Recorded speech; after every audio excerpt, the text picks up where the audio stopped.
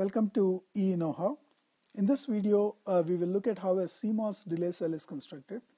The delay cell we are talking about is, inserts a delay of the order of a few nanoseconds to tens of nanoseconds. So tens of nanoseconds. So, which means, like you say, example, you could have a delay of 10 nanoseconds, or you could have a delay of 50 nanoseconds, for example. So how do we build a cell using CMOS gates and CMOS transistors? So to get a delay cell, what we rely on is an RC delay.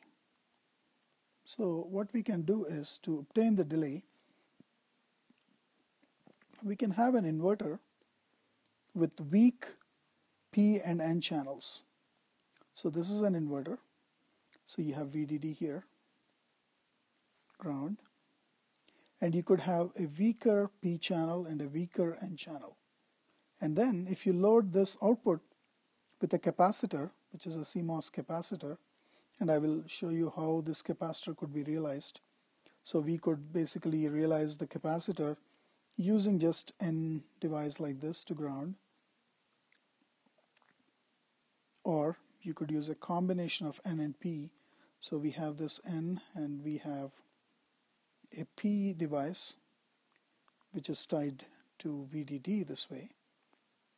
So a P channel and an N channel. So this is one way to do it, and this is VDD.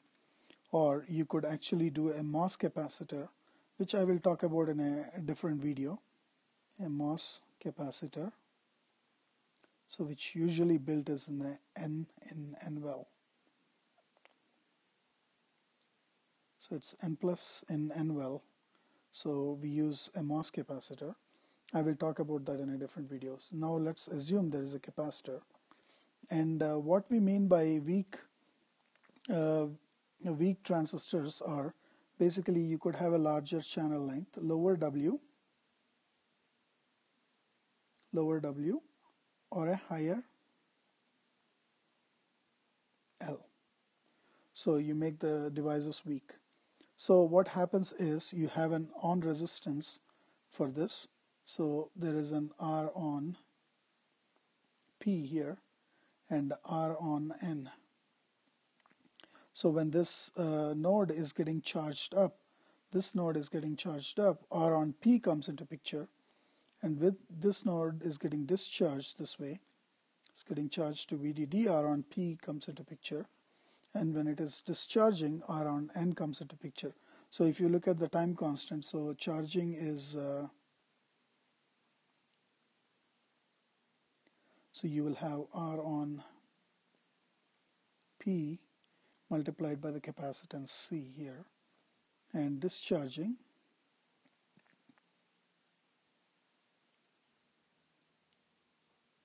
is R on N multiplied by C. So that's how you can get a delay from the input to the output.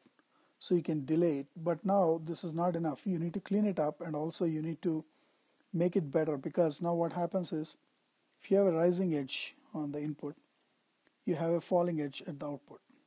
So falling edge, you have R on N multiplied by C coming into picture.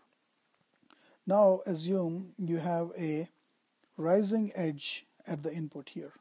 So you have a rising edge at the, let me erase this. So you have a falling edge at the input. And so you will have a rising edge at the output. In this case, what happens is the time constant that comes into picture is R on P multiplied by C. So these could be a little bit different. Even though you try to make it the same, they could be different. So the best way to do this is actually put two of these in series. Then what happens is, so now you have the delay cells. So you have the two inverters. So you have one cell here, and then you put the similar one in series, the same one exactly. You have the same channel widths and lengths and the same capacitor size here. So you have this, and this output is connected to the input here. So now what happens is basically you got C here and you got the same W over L ratios for these two devices. So now let's look at the rising edge here. You get a rising edge here, you get a falling edge here, and you get a rising edge here. So what happens is this, for this delay cell here, you're looking at a falling edge.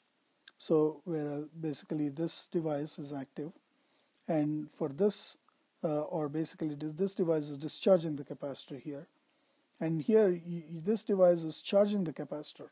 So you got both the time constants included in the same thing. Now if you looked at, say for example, you looked at falling edge here, you have a rising edge here and you have a falling edge here. So which means basically, so this device is charging the capacitor and then this device is discharging the capacitor. So you got both the edges included in this. Now to clean this up, what we have to do is, to make a more elegant solution, you put an inverter in the front. So we call this input, and take this, and to make it a better edge with a good transition time, you put an inverter at the output, 1 or 2. You could put two at the input and 2 at the output. So this is your complete delay cell between in and out.